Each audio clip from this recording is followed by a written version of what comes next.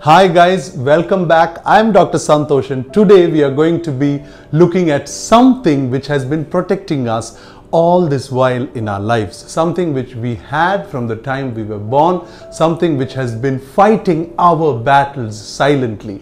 Now is the time which has come for us to recognize it, learn about it and maintain it so that we can help our body protect us from any infection which is around us. So, immunity. What is immunity? Immunity is our capacity to fight anything foreign which invades us, thinking that it is going to change our equilibrium and make us unhealthy. This is immunity. So, immunity is how strong we are on the inside.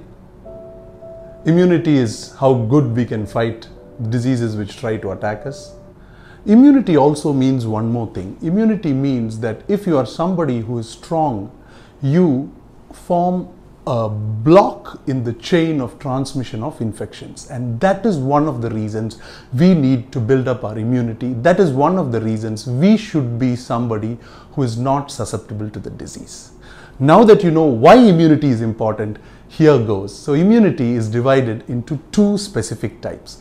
One is called innate immunity and the second one is called adaptive immunity. Now, just remember these two words: innate, inborn; adaptive, which is got or taught or learnt from whatever the body experiences.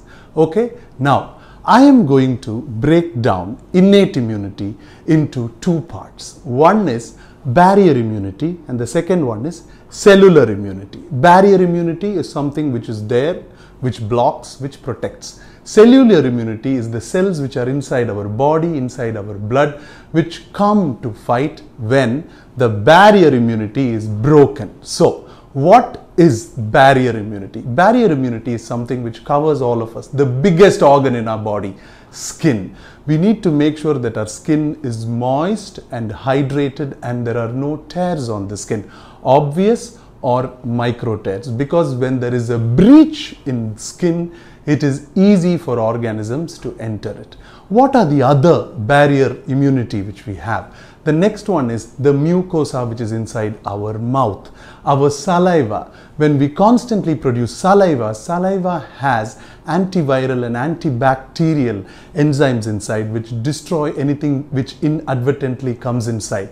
Then mucosa in our nose, the hair in our nose which traps the bacteria and the viruses. The mucus which forms in our nose, that also traps things which enter our nose, viruses which enter. Then coming to the eyes, our eyes secrete tears. Tears have lysosomal acidic properties which also destroy viruses and organisms. That is one of the reasons being hydrated is extremely important for our immunity, because when we are hydrated, there is a medium, a liquid medium in which our immunity can express. So that is why you have to be hydrated.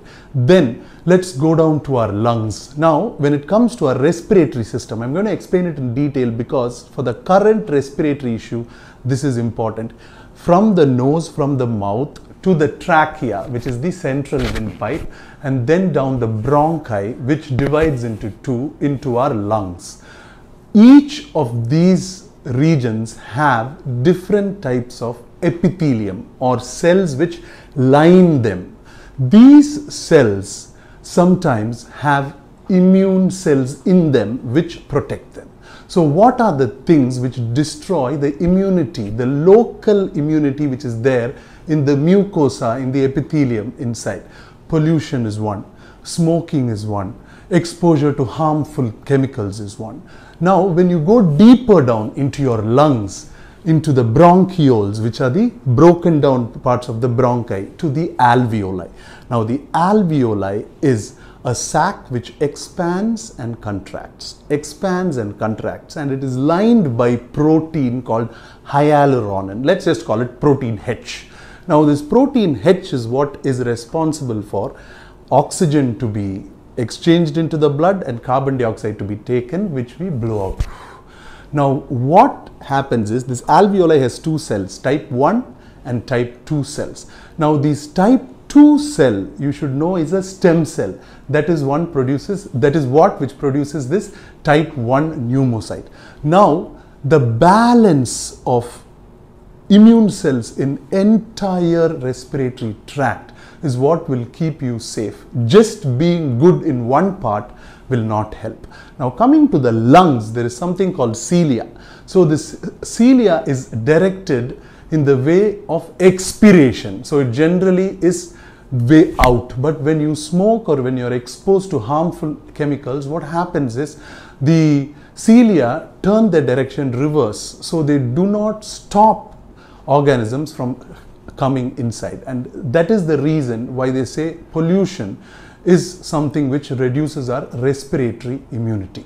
Now going to your stomach also has a lining and it has gastric secreting cells. These are your immune cells. When they secrete acid, any organism which enters your body into the stomach is killed. Now these are the basic barriers which we have. This is a part of your innate inborn immunity because we are born with this. Now I hope you understood what a barrier immunity is. If you liked my explanation, if you are able to understand it, please tell me that you are able to understand it. And if you are interested in this, also let me know. The next video will be about our innate immunity. That is, I'll be talking about the various cells which are there which help to fight. And after that, I'll be talking about adaptive immunity. That is the memory which we should have, how vaccines work, how we get resistance. You know, when we know all this, when we understand how our body protects, we will know how to train it. So if you liked this video, please subscribe to my channel so that you can equip yourself, empower yourself about how to protect yourself from any virus which is there in the world. Thank you very much, Dr. Santhosh Jacob. Bye-bye.